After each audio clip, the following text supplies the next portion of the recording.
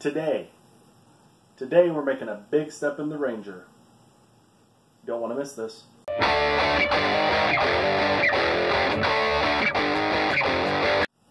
Welcome back, everybody. If you're new to the channel, subscribe, hit the bell, comment. I haven't really decided. Keep going with the comments on dream builds from a couple videos ago, or what you're building. Let's keep that going. Get a few more, I'll go ahead and I'll pick my top favorites, the ones I think are awesome. They're all awesome. Anybody builds anything is awesome. I don't care what it is. But I'll pick my choices and I'll give you guys a shout out. So today we're going to modify the knock sensor harness, put a connector back into it so we can install that. Then we'll drop the intake on. I already had the fuel injectors put in with new O-rings. I have the brake booster hose figured out and a PCV hose. So I'm going to move the camera, we'll get into the harness, get that modified, and then we'll reposition out to the truck, we'll get stuff put on. Alright guys, this is actually an evap connector off a GM vehicle. Nothing fancy, but it's a 2-wire connector that is actually weatherproof. It has the grommet, it's a weather pack connector, so that's what we're going to use. So what I'll do first is cut right behind the old splice. I'm going to save these, I'll show you why in a second. Let me get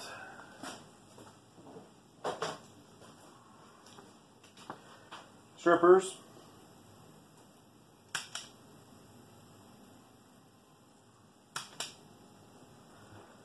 Get those knocked off. Yep.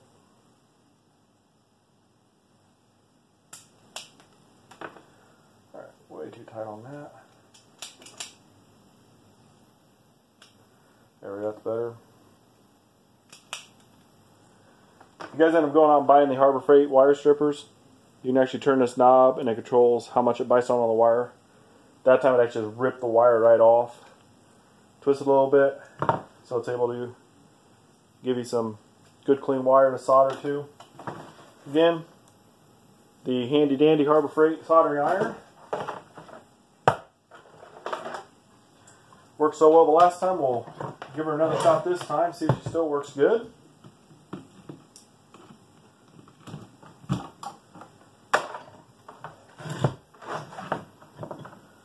Get some heat shrink. So I did heat shrink on before, because if not, then, well, you're not heat shrinking it unless you cut it and put another splice in. But splice it like that. As of right now, it doesn't matter what colors go to what.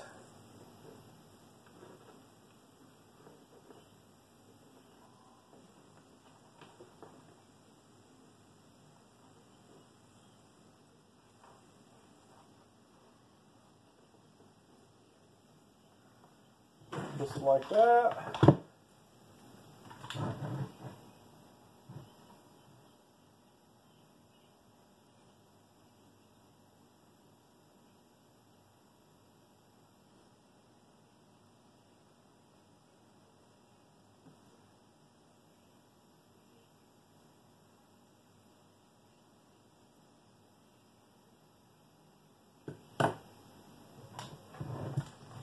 Just like that.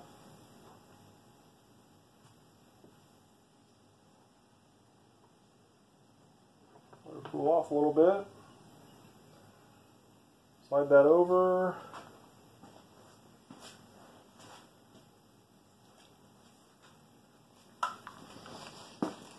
Grab a lighter.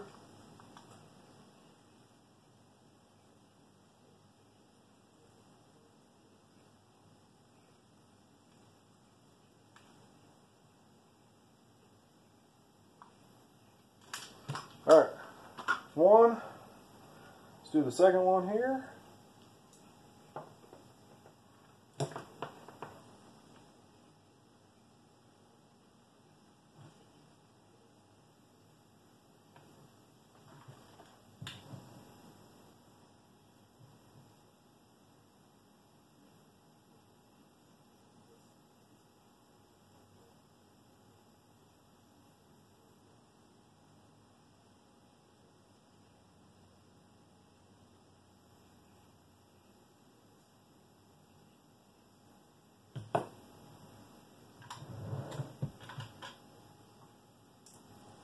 in soldering. I'll probably do a video showing how I solder separate from this harness, just that way I can do a little more in depth on what I'm trying to achieve and a couple different methods I have.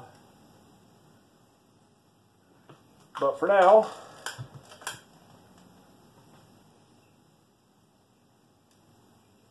this will do.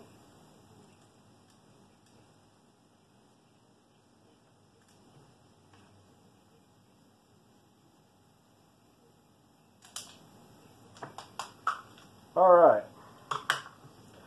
so there's that.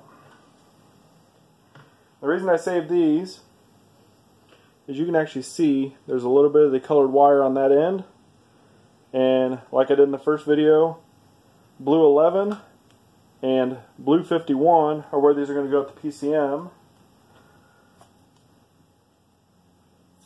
So I got a piece of tape, actually mark first. Blue 11, or B11 if we want to play bingo. We can do that too. I like bingo.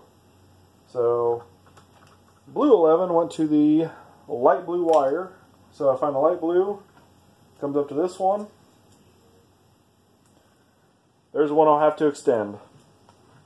And that way, when I take this apart after it's installed, I still know which wire goes to what. Alright, I got blue 51.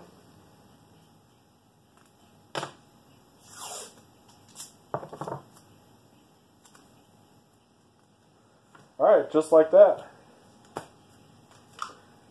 Don't need those. Alright, I'm going to reposition the camera out to the truck, and we will get this dropped on, and we'll get the intake dropped on. So, be right back.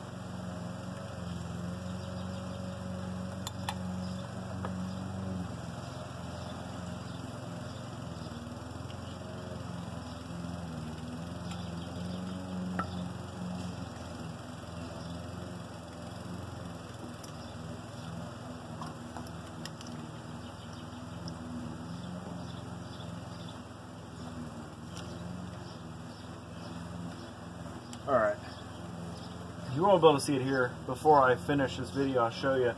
I actually had to clearance the firewall with a special tool called the hammer to make room for the intake to actually drop on.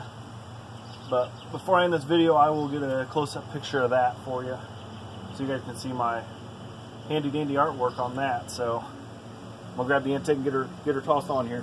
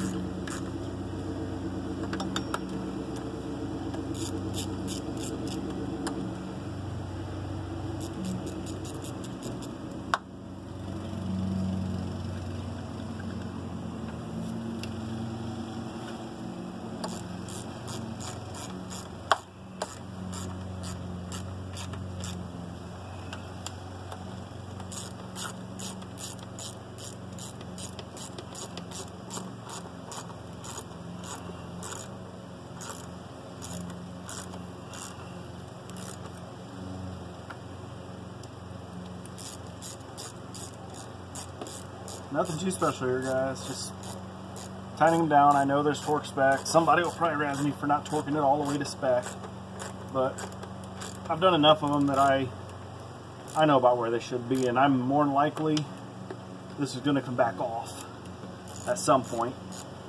May not be till after initial startup, but I have a feeling stuff's going to come apart.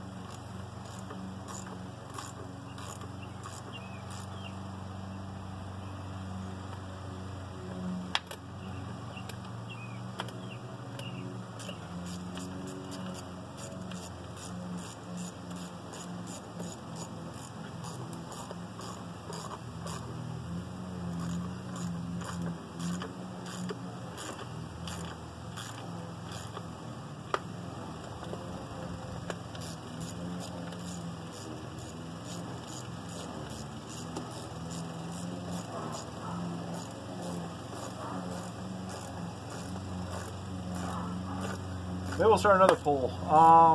Comments. Let's see, what is the craziest thing that in person you have seen an LS in? Let's go with that. Mine that I can think of off the top of my head, I have a buddy that has a Chevy Lumina rear-wheel drive converted with an LS1 in it. It's actually a fairly sick car. He takes it down to the drags and runs it. But what's the craziest thing you guys have seen in person? I know there's some wacky stuff on the interwebs, but I want to know what you guys have actually seen in person. Car shows. Maybe it's something you have that you decided to build because nobody else has, or something like that. So yeah, comment down in the comment section. What is the craziest thing you've seen LS swapped? So almost got this last one buttoned up.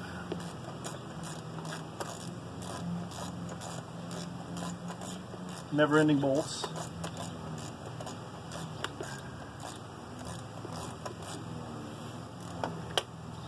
That could be why.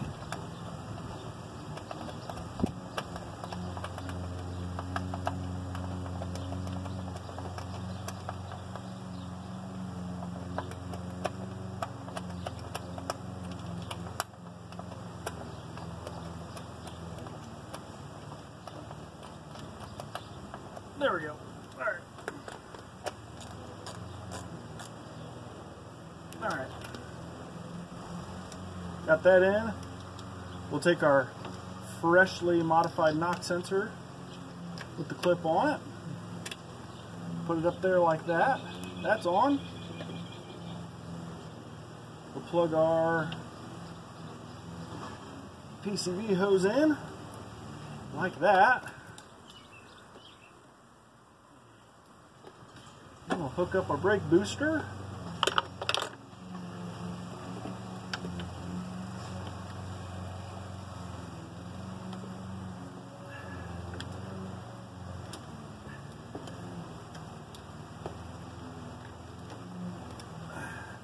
Just like that.